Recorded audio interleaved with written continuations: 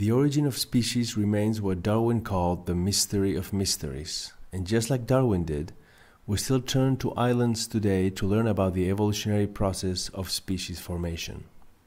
In the southern Indian Ocean, the islands of Reunion and Mauritius are home to the mascarene gray white-eye, a small bird that has a lot to teach us about evolution. The species on Mauritius shows a single plumage type, yet on the island of Reunion, Zosterops borbonicus shows 4 distinct plumage color forms in different parts of the island.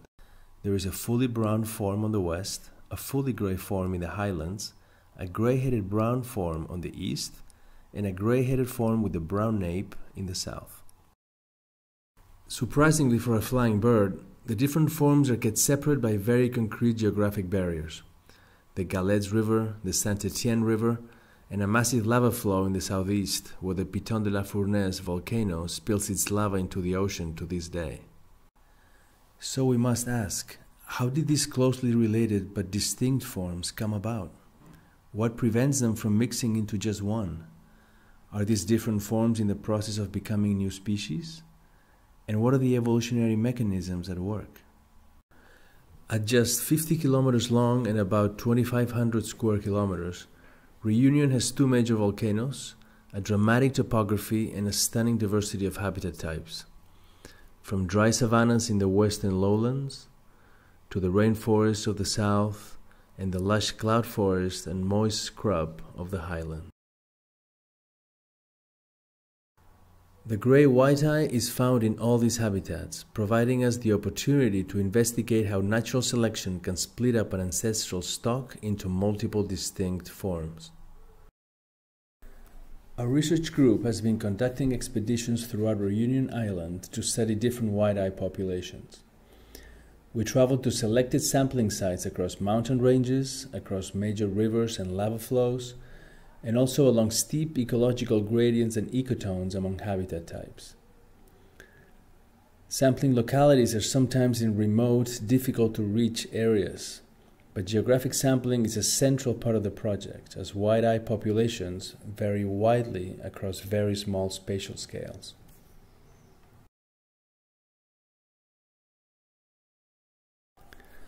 At each sampling locality, we set up mist nets made of fine nylon mesh and gently capture the birds.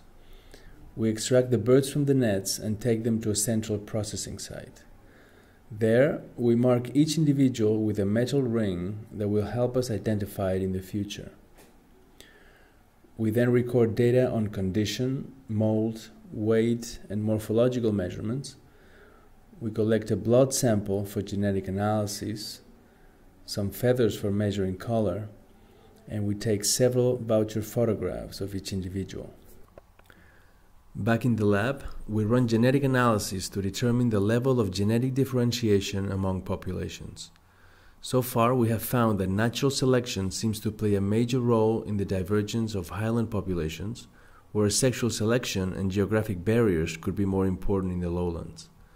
We're also investigating the genetic basis of color differences and how they evolved in different parts of the island. Results from this project are helping us understand how species form and what are the relative roles of geography and natural selection in generating biodiversity.